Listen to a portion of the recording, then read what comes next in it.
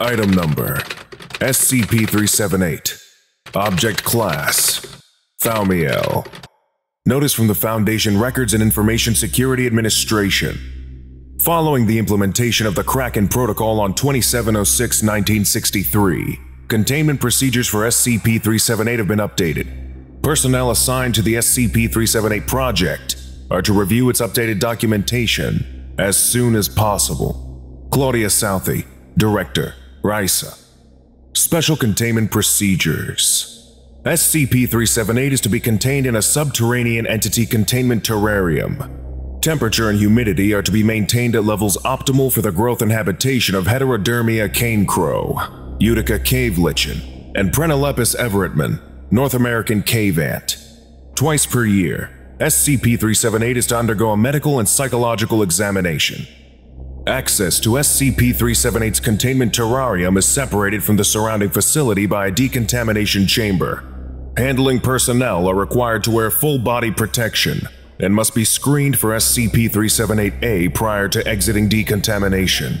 Infected personnel are to be terminated unless the position of SCP-378-1 or 3 is vacant, in which case they are to be assigned to the relevant position instead. As of the adoption of the Kraken Protocol, SCP-378's containment is focused on maintaining its 3 primary containment components. SCP-378-1 is housed in the Area 19 barracks. SCP-378-1 is employed as a maintenance technician with a security clearance of O/A19. Upon the death of the current SCP-378-1, brain-dead or comatose reserve personnel may be elected to replace it. As SCP-378-1 is the primary means of communication with SCP-378, care must be maintained to keep SCP-378-1's vocal functions in working order. SCP-378-2 currently takes the form of David Lockheed, a 36-year-old Caucasian male in the employ of the American Supernatural Containment Initiative, ASCII, as a clerical aide, to maintain the continued operations of the SCP Foundation in the United States. SCP-378-2 has been tasked with sabotaging ASCII operations against the Foundation, as well as collecting information in the Foundation's interests.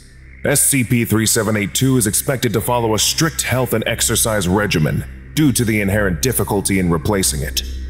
SCP-378-3 currently takes the form of Lisa Martin, a 33-year-old Mexican-American female employee at the Spicy Crust Pizza in Staten Island.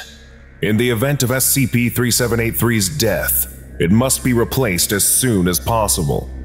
Each component is fitted with a tracking device and an audio recorder. Each week, embedded agents stationed near each component are to evaluate the health and integrity of each component and its associated surveillance equipment. The utilization of SCP-378-A in further infiltration is pending Foundation Overwatch approval. Description: SCP-378 is an arthropod, superficially resembling a deformed larval instance of Scolopendra gigantea, the Amazonian giant centipede.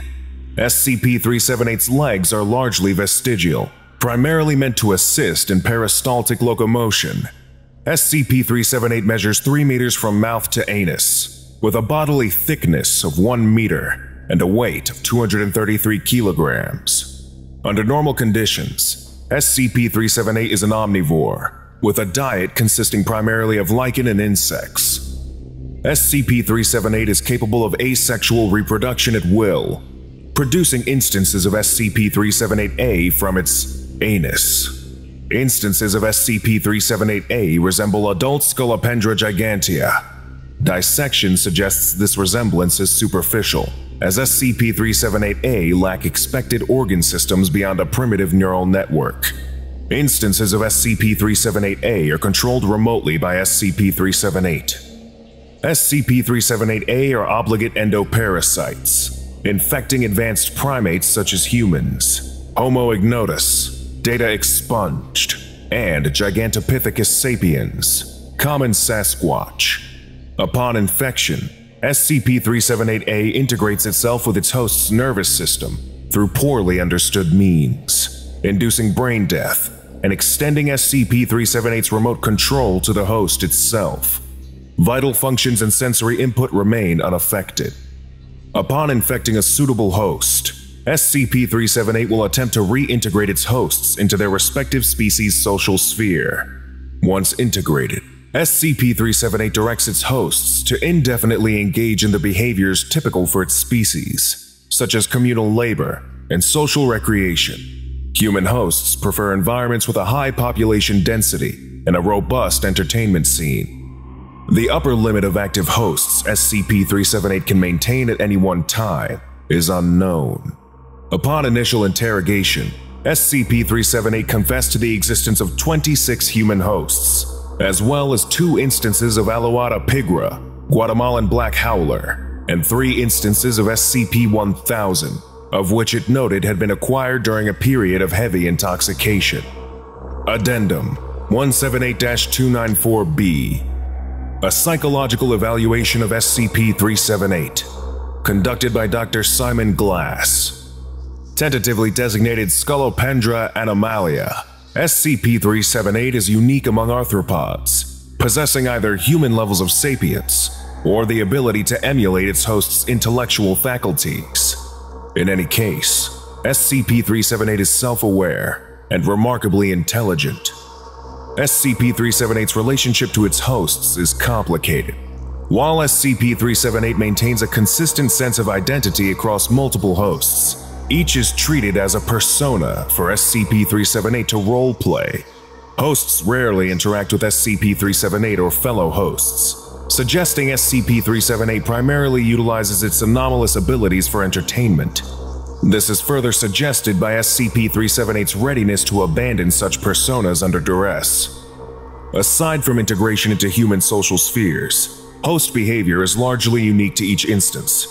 Extroversion is relatively common. Hosts rarely isolate themselves except to sleep or excrete.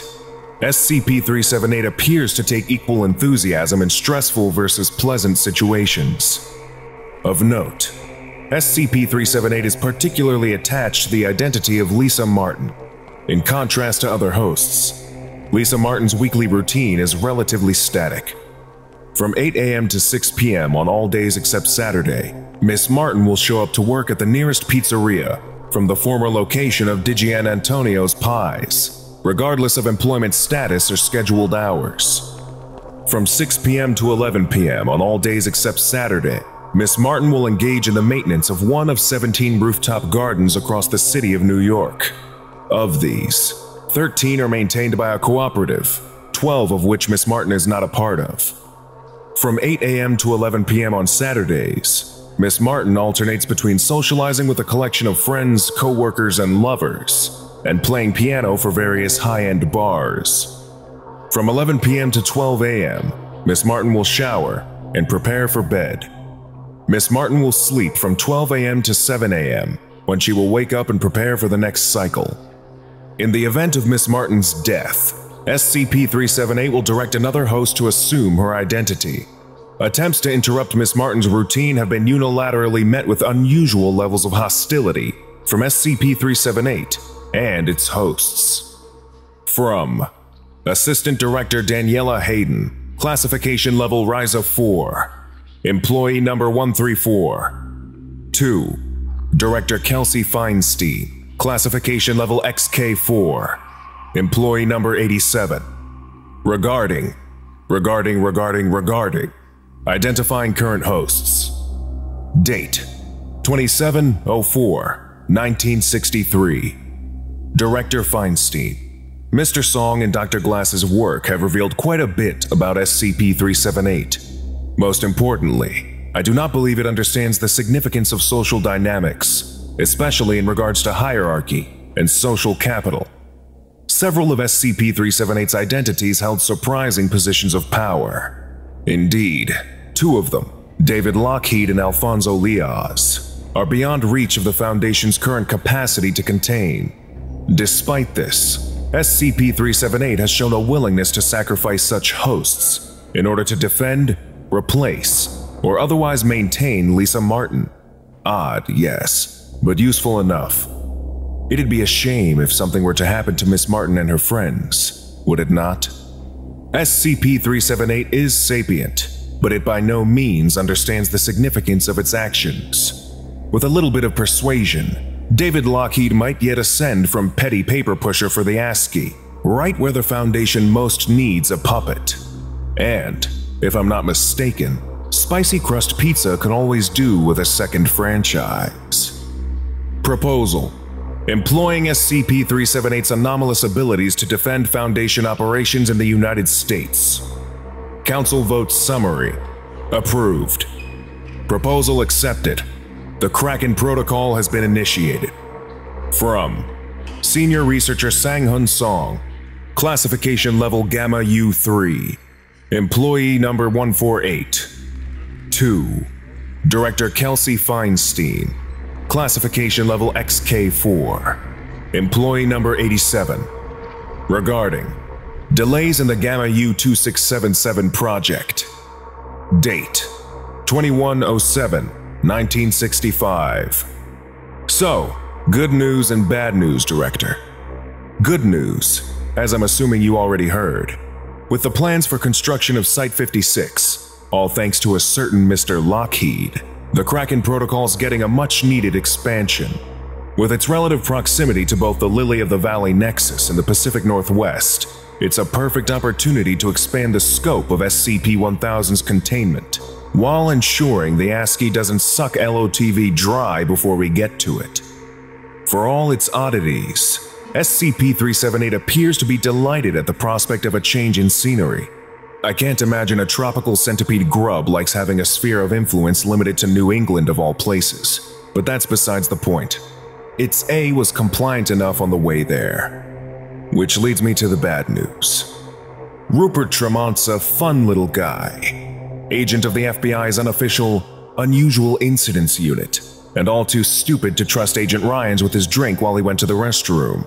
After that, it's a matter of transport back to Provisional Area 56 in Black Rock, and a centipede down the gullet. Problem comes up when 378 tells us it can't establish a connection. Now, Tremont's still alive, so that's not normal. We run a number of tests, try to figure out what went wrong. And that's when we see a different centipede in his head, where our centipede usually goes. More to come, but I have a bad feeling about this. Lesson complete. If you missed the previous orientation, go watch SCP-377, Accurate Fortune Cookies, right now. Or for the complete course, watch this playlist.